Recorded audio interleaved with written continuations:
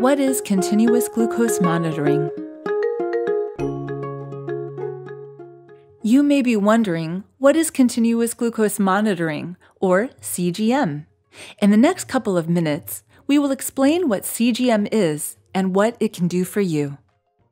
We will also introduce you to the various parts of the Guardian Connect system and let you know what you can expect when using CGM.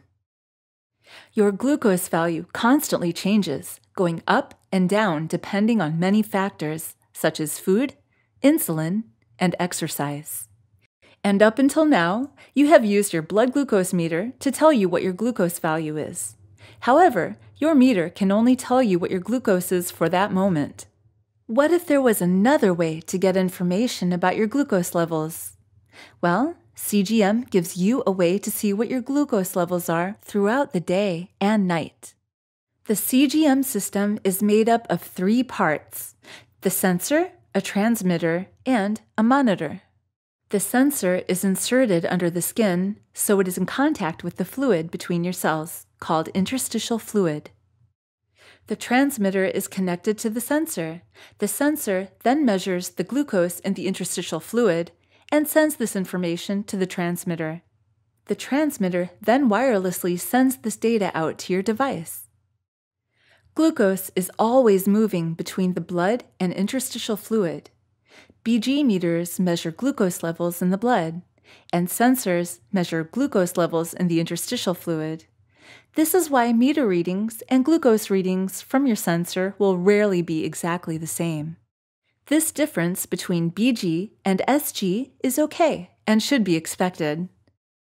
Let's see how a roller coaster can help illustrate this.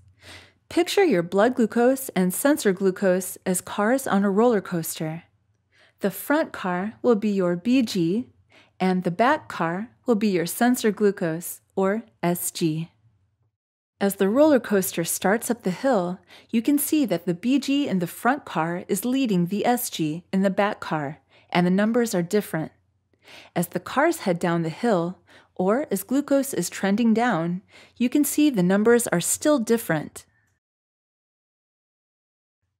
Most often, the BG and SG numbers will be close to each other. However, you'll see a greater difference in BG and SG on the bigger hills, or when glucose is changing more rapidly. For example, after food,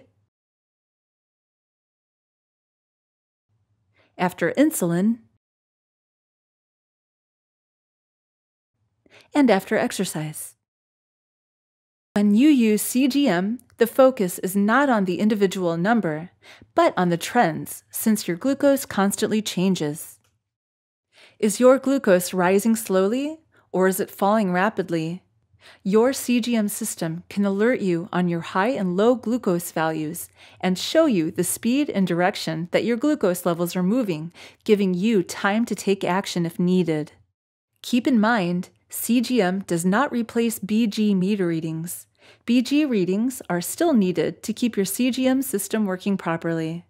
It is also necessary to confirm your sensor glucose with a BG reading before making any treatment decisions, such as giving insulin for a high BG or treating a low.